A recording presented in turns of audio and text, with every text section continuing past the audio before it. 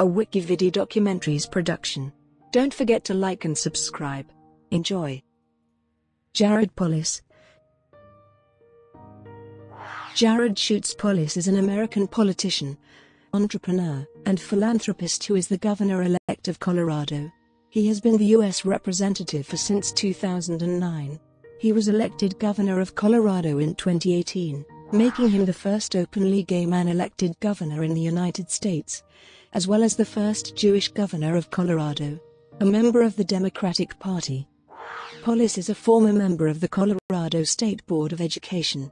During his tenure in Congress, he was among its wealthiest members, with a personal net worth estimated at nearly $400 million. Early life and education. Polis is the son of Stephen Schutz and Susan Polis Schutz, founders of greeting card and book publisher Blue Mountain Arts. He was born at Boulder Community Hospital in Boulder, Colorado, in 1975. He lived in San Diego, California, during his high school years, and graduated from La Jolla Country Day School in 3 years with multiple honors. He also received a Bachelor of Arts in Politics from Princeton University. In 2000 he legally changed his name to use his mother's surname, in part to raise awareness for a fundraiser and because he simply liked it better. Business career. Polis co-founded American Information Systems Incorporated while still in college. AIS was an internet access provider and was sold in 1998. In 1996, he co-founded a free electronic greeting card website, BlueMountain.com, which was sold to Excite at Home in 1999 for $430 million in stock and $350 million in cash. In February 1998, Polis founded ProFlowers, an online florist, in La Jolla, California. In December of that year, economist Dr. Arthur Laffer began advising Polis and joined ProFlowers as a director. ProFlowers, later renamed Provide Commerce Incorporated, went public on NASDAQ as PRVD on December 17, 2003. In 2005, Provide Commerce was acquired by media conglomerate Liberty Media Corporation for $477 million. Philanthropic career. In 2000, Polis founded the Jared Polis Foundation, whose mission is to create opportunities for success by supporting educators, increasing access to technology, and strengthening our community. Its main programs are the annual Teacher Recognition Awards, the Community Computer Connection program, which refurbishes and donates more than 3,500 computers a year to schools and non-profit organizations, and the semi-annual Jared Polis Foundation Education Report. Polis has also founded 2 charter schools, one with multiple campuses across 3 states and a post-secondary school, the New America College, for at-risk students. In 2004, he established the charter school, New America School, which is a high school that primarily serves older immigrant youth ages 16-21 and has 3 campuses in Colorado, in the Denver metro area, 2 campuses in New Mexico and a campus opening in Las Vegas, Nevada in 2013. In 2005, Polis co-founded with Urban Peak the Charter School Academy of Urban Learning in Denver to help youth at risk of becoming homeless or living in unstable living conditions. Polis was named Outstanding Philanthropist for the 2006 National Philanthropy Day in Colorado. He is a recipient of many awards, including the Boulder Daily Camera's 2007 Pacesetter Award in Education, the Kaufman Foundation Community Award, the Denver Consul General of Mexico, OLI, the Martin Luther King Jr. Colorado Humanitarian Award, and the Anti-Defamation League's inaugural Boulder Community Builder Award. At the time of his election, Polis had founded a number of companies and is one of the 10 richest members of the United States Congress. State Board of Education.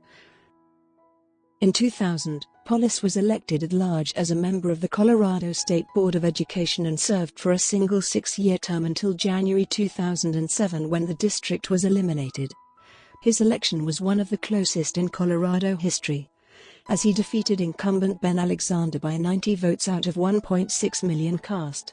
Polis served as chairman and vice chairman of the Colorado State Board of Education during his term. Ballot measures.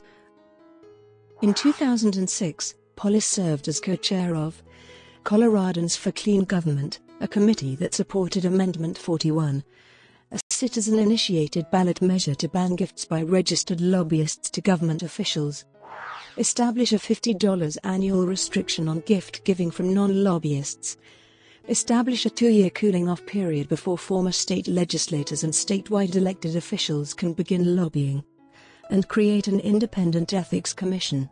In November 2006, 62.3% of Colorado voters approved the Ethics in Government constitutional amendment.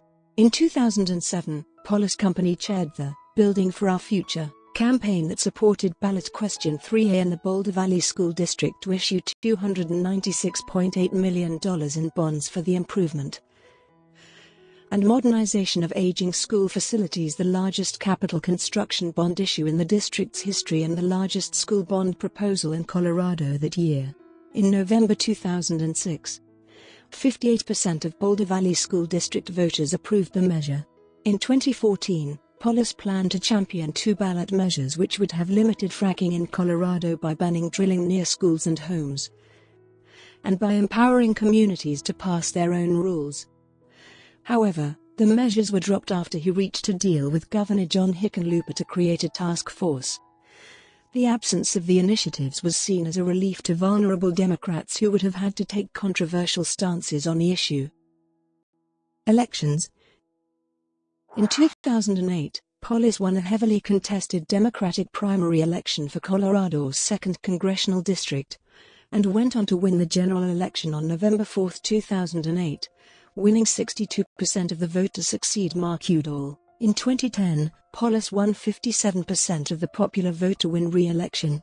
In 2012, Polis ran uncontested in the Democratic primary and won a 3rd election to Congress with 55% of popular vote. In 2014, Polis won a 4th election to Congress with 57% of the popular vote. In 2016, Polis won 56.9% of the popular vote to win re-election. In 2018, Polis announced that he would be running for governor of Colorado. Polis won election as governor with 51.1% of the vote, becoming the first openly gay person elected governor of any state. Tenure. Polis is currently the Red to Blue program chair for the DCCC, helping recruit and raise money for Democratic candidates in competitive congressional districts. According to sources close to Polis, he has eyed a higher leadership role in the DCCC, running for vice chair of the House Democratic Caucus after then-Chairman Xavier Becerra was term limited. The position ended up going to New York Congressman Joe Crowley. Education. In 2011, Polis, along with Senator Joe Lieberman, introduced the 2011 Race to the Top Act. The legislation authorized old provisions and some new ones, including new standards to encourage and reward states based on their implementation of comprehensive educational reforms that innovate through 4-year competitive grants that allow more funding to expand charter schools and compensate teachers in part based on their students' performance.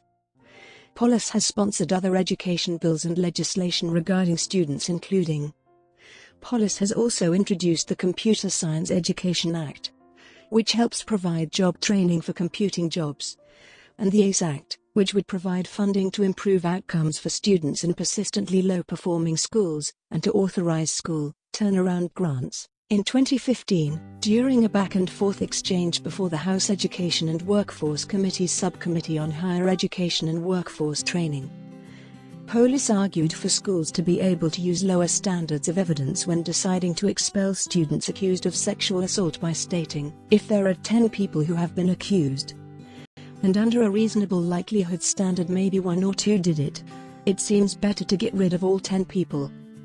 Shortly after the comments, Polis said that he misspoke during the subcommittee hearing, and that he committed a major gaffe during the discussion. Civil liberties. And conservative sources have pointed to Polis' comments as evidence of the drive to erode due process rights with regards to answering accusations of sexual assault at U.S. colleges and universities. Iraq. Polis opposed the Iraq War, saying that The invasion of Iraq was a colossal mistake and I opposed the war from the very beginning. Bush's blunders, and the Democrats who gave him cover along the way, have left us without easy solutions for improving the situation. During a congressional trip to Iraq, Polis praised the Sons of Iraq policy, which funds former military and police officials under Saddam Hussein to lay down their arms against coalition forces, patrol neighborhoods, and fight against other Sunni insurgents. In an op-ed, he wrote, "If we had started this policy sooner after the invasion, we no doubt could have prevented loss of life. As can be expected, some of them turn out to be corrupt and attack us anyway. But most seem to be helping to keep the order. The challenge is to bring them into the fold of the new Iraqi government and a proper chain of command structure." In the op-ed, Polis also said, "The hippie in me bemoans the fact that we defeated the Iraqi military only to help them build an even stronger one that might one day be used against children and innocents, as often is the case. When will all the killing end? Where have all the flowers gone? And they shall beat their swords into plowshares and they shall study war no more." Afghanistan. Polis supports removing all troops from Afghanistan. In 2010, Polis supported a failed resolution to withdraw all troops from Afghanistan within 30 days, saying that, "I don't believe that this ongoing occupation is in our national interest," and that, "I supported the initial action to oust the Taliban in Afghanistan, and that succeeded. The challenge we face now is a stateless menace." Polis also took a congressional delegation trip to Afghanistan, meeting with the former Afghan Interior Minister Mohammed Hanif Atmar, U.S. military officials and diplomats. During his meeting with Mohammed Hanif Atmar, Polis focused on the education gap between Afghanistan and Western nations, the low literacy rate for Afghan police and military officials, and combating political corruption. Polis has criticized expanding U.S. troops in Afghanistan, and supports putting resources in intelligence and special operations, writing in a report after visiting Afghanistan that, "We need all the high-level diplomatic support we can to master the diplomatic complexities of fighting against an enemy holdup in two countries, as well as navigating the complex regional politics." Also adding that, "Our best estimates show there to be no more than 5,000 al-Qaeda fighters in Afghanistan and Pakistan. They operate out of areas in southern and eastern Afghanistan and on the Pakistan/Afghanistan border. Do we really need to occupy an entire country of around 30 million people to root out 5,000 enemies?" I harbor a deep degree of ambivalence about the military surge. The diplomatic surge is good, increasing our cover tops, and intelligence abilities focused on al-Qaeda is good. But adding tens of thousands of American troops for years doesn't necessarily get us closer to defeating al-Qaeda. Iran. Polis voted in favor of the 2010 Comprehensive Iran Sanctions, Accountability, and Divestment Act, expanding economic sanctions against Iran under the Iran and Libya Sanctions Act, and co-sponsored H.R. 1327. The Iran Sanctions Enabling Act of 2009, authorizing state and local governments to direct divestiture from and prevent investment in companies with investments of $20 million or more in Iran's energy sector. Human rights. Polis, along with Representatives Barney Frank and Tammy Baldwin, has called on the United States Embassy in Iraq and former United States Secretary of State Hillary Clinton to prioritize investigating the allegations of rape, torture and executions of LGBT Iraqis, saying, "Such disturbing violations of human rights should not be ignored and the United States should not stand idly by while billions of taxpayer dollars are used to support their government." Along with the support of 35 members of the House, Polis has also called on the State Department to address violence against the LGBT community in Honduras. Civil liberties. While in the House, Polis has been a staunch advocate for civil liberties, saying while campaigning in 2008 that balance must be restored between the executive and the judicial branch and between the executive and the legislative branch. Patriot Act. Polis has been a vocal opponent of the Patriot Act. In a letter to House Speaker John Boehner, Polis stated that the Patriot Act is a bill that has been plagued with abuse since it was first passed. And today's rule is yet another example of short-circuiting the system that our founding fathers set up. If there were ever the need for the close supervision and congressional oversight of the law, it is a law that discusses how and under what conditions a government can spy on its own citizens. On February 2011, Polis voted against H.R. 514, extending expiring provisions of the Patriot Act, authorizing court-approved roving wiretaps that permit surveillance on multiple phones, allowing court-approved seizure of records and property in anti-terrorism operations, and permitting surveillance against a so-called lone wolf, a non-US citizen engaged in terrorism who may not be part of a recognized terrorist group. Internet piracy. Polis supports an open and free internet, and has been critical of ZOPA, PIPA and CISPA, saying in an interview with Forbes that, "I oppose piracy and want to see intellectual property protected, because that is what fosters and rewards innovation. But ZOPA won't accomplish a meaningful reduction in piracy and causes massive collateral damage to the internet ecosystem." While debating ZOPA on the House floor, Polis said that ZOPA and PIPA directly threaten the very internet that has brought humanity great prosperity and greater peace, and that, allowing the military and NSA to spy on Americans on American soil goes against every principle this country was founded on. Polis, along with 167 other members of the House, voted against CISPA. Polis, along with Representatives Zoe Lofgren and Darrell Issa, sponsored Aaron's Law, in the wake of the suicide of computer programmer and internet activist Aaron Swartz, who was facing computer and wire fraud charges, and more than 30 years in prison and fines of over $1 million for violating the terms of service for illegally downloading academic journal articles from the digital library register. The proposed bill would exclude terms of service violations from the 1986 Computer Fraud and Abuse Act and from the Wire Fraud Statute. Polis said that the charges brought on by U.S. Attorney Carmen Ortiz were ridiculous and trumped up, and that it's absurd that he was made a scapegoat. "I would hope that this doesn't happen to anyone else." Polis voted against the 2012 National Defense Authorization Act, and is against Section 1021, which has drawn controversy about implications to detention policy.